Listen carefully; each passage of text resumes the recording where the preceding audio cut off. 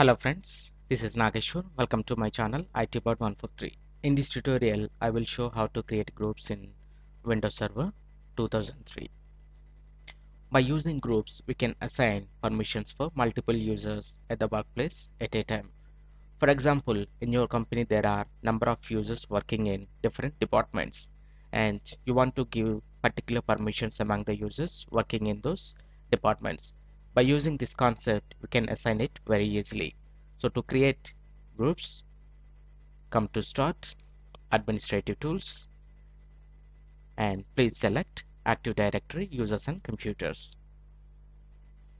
Just expand internet.com, come to the users, right click on the users, come to New, please select Group.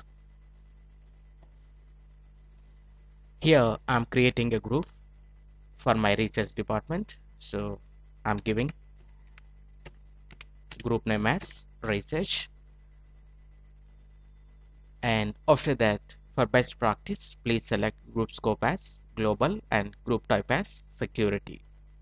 After that, just click on OK, and here now you can find it, research group is created.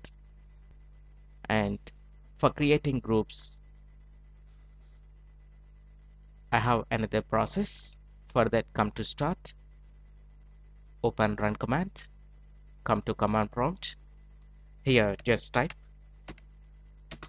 net group and /add, and now I want to create a group for tech support.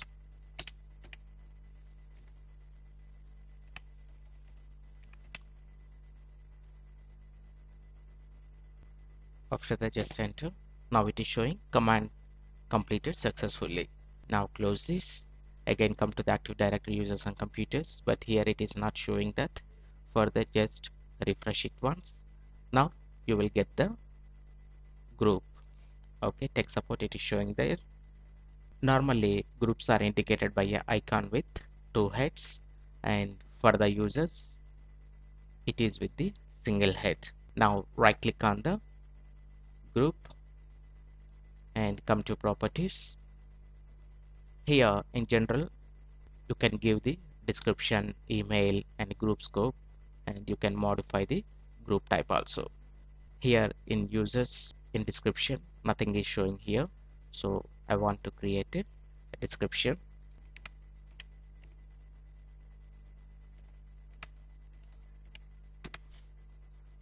Okay, I want to assign description for this group, tech people. Okay, and after that come to the members, and here we can assign users for this group. So for that, just come to add, select Lee. In my previous video I have created Lee user, so after typing Lee, just click on check name.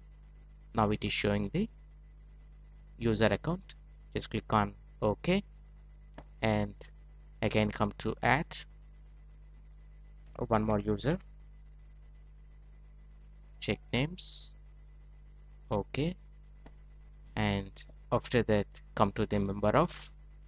Here by using this command, it will show the information what the domain it belongs to and what the other groups it belongs to.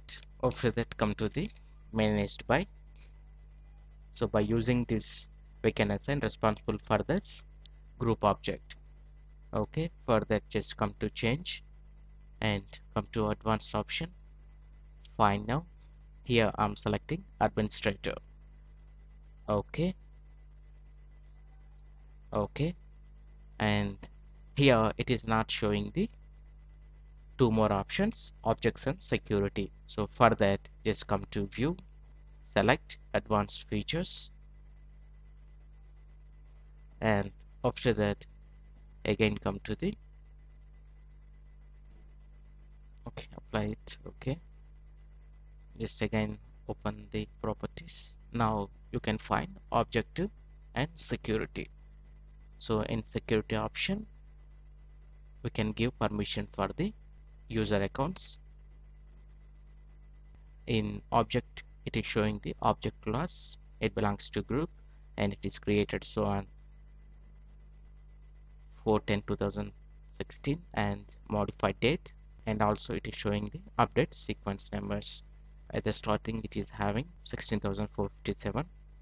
Now it came to the 16,465.